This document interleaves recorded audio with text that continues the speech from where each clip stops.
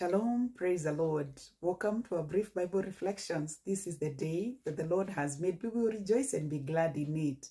Today we are looking at Psalm 55, and I'll read verse 1 and 2. The Bible says, "Give ear to my prayer, O God, and hide not yourself from my plea for mercy. Attend to me and answer me. I am restless in my complaint and I mourn." This is a Psalm of David, where David is expressing himself before God without shame. He's so open with God, and he's asking or pleading with God that God may give ear to his prayer. Secondly, he's telling God, hide not yourself from me. When we look at these two things, there are times when we pray and we see as though God is not listening to us. We feel as if God is not answering our prayers. It is not an issue to tell God to give ear to your prayer. We should not shy off from pleading with God and expressing ourselves before God in this manner. David is even telling God, hide not yourself from my plea for mercy. There are times when we go through situations and we feel as though God has hid his face. He has withdrawn his face from us. It is okay to tell God not to hide himself from you so that he may show you his mercy. There are times things are not so easy and we feel like, oh, God is so far away. We may feel so, but God is so near us.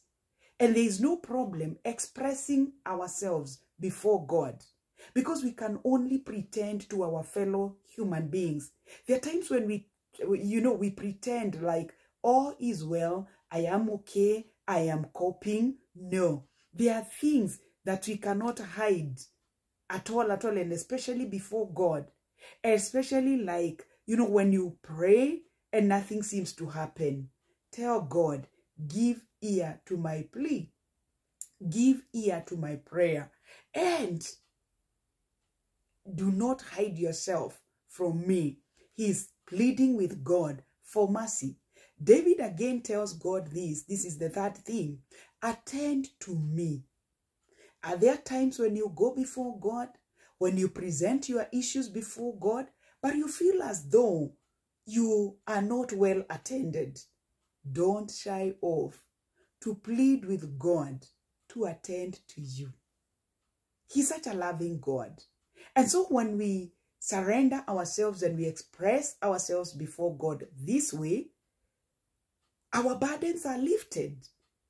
He's there to, to lift us again and to give us a new beginning.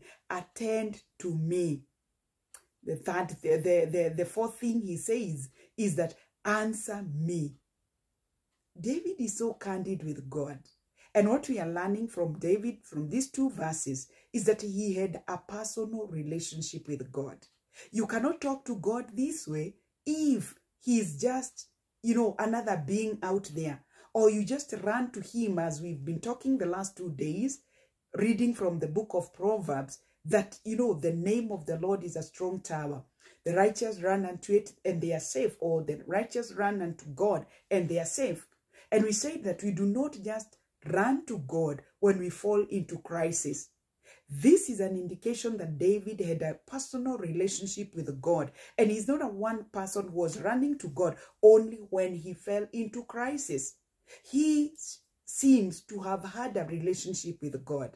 And so God is calling us to cultivate our relationship with him, so that even when we feel as though it is so dry, it is so hard, and we need God to give ear to our prayer, we are pleading that he does not hide his face from us, and again pleading with him to attend and answer us. David expresses himself before God so openly that I am restless in my complaint and I mourn. I am restless. When we are with our friends, with our fellow human beings, we may try to cover up, showing like we are okay. It is well, I'm fine. But when you go before God, just express yourself before him. Tell him, I am restless. I need your attention. come through for me, oh God. And he's always very ready and willing to attend to our prayers. May God bless you.